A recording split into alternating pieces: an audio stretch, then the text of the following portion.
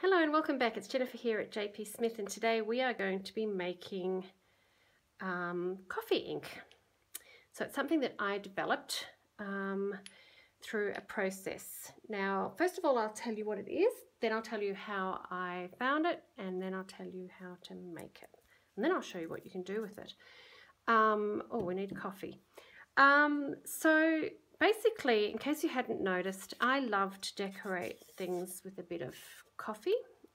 I have a bottle of coffee that is just granulated coffee mixed with hot water in here, and I just regularly top it up. It's nice to have it on hand. You don't need to have it like this, but because I use it so often, and I just either brush it gently around the edges or from a high distance drop splodges, and I just like the effect that it has for distressing things, but also for highlighting things. So even my little thing there that says free recipe on the Facebook page, Facebook group, sorry, Peacock-Smith Art, quickly changed that. That was before the sign for the patterns, but patterns and recipes, they're all free on the Facebook group. So don't forget to join in case you missed the details here.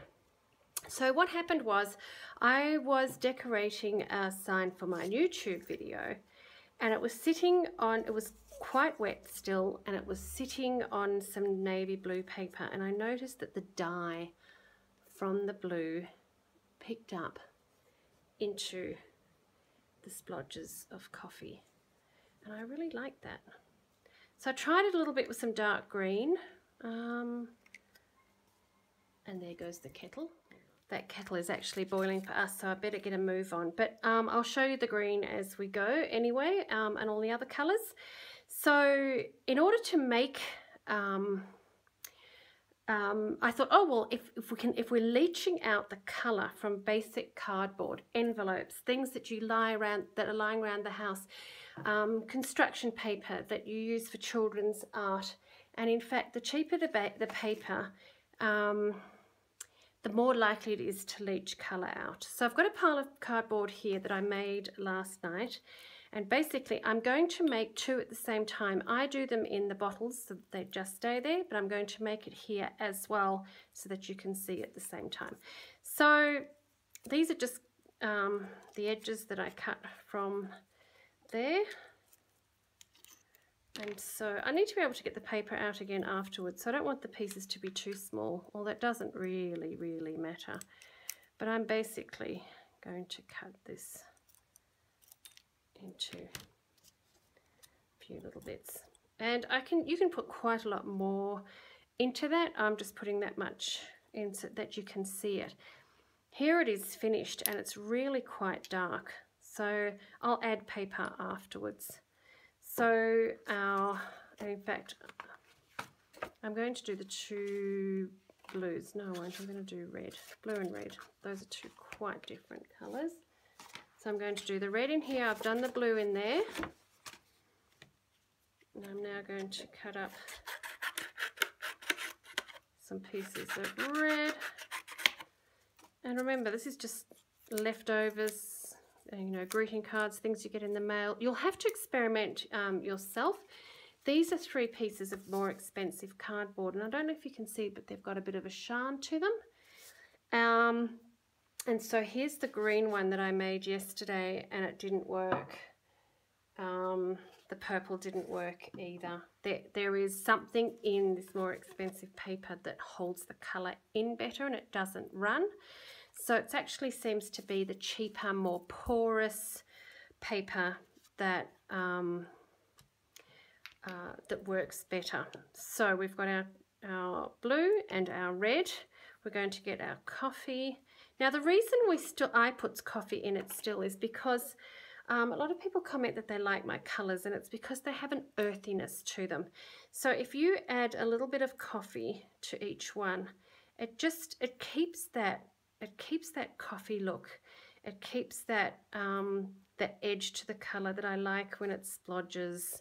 It gives it an earthy tone. It's very close to umber when it's dissolved, So I'm just going to pop over and I'm going to get the kettle and I'm going to pour boiling water into there and there. Okay, so I'm not putting a lot in because this isn't, and you can see that it almost instantly the water's taken on the red and the coffee. I can smell it. I don't drink coffee. I don't like the taste of coffee, but boy, I love the smell. This is a little bit harder to get into and I don't really want to burn myself.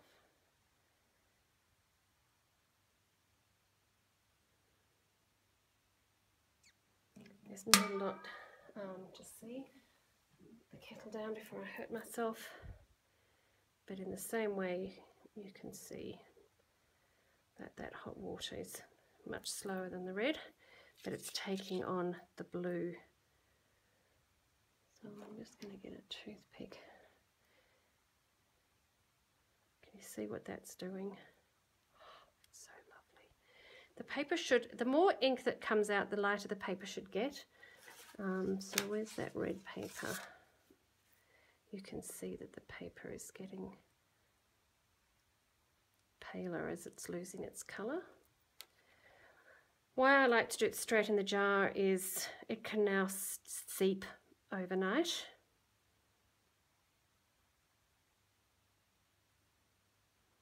So what you're landing up with, basically nearly for free, because it's a little bit of coffee, almost negligible hot water, and paper that a lot of people have lying around the house. I'm going to show you what it looks like. Here's the brush that I had set aside. It's already got some red on there from the toothpick. As you can see, it's more of a wash. I use it in the same way that I do with the coffee. I either drop it from high and flick it, or I just kind of wash the sides.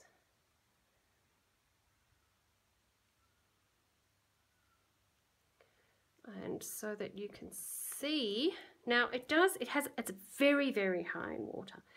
So it's really going to absorb into thin paper. It doesn't really like thin paper, but that's been, what do you call it, decoupage or paper mache, whatever you want to call it.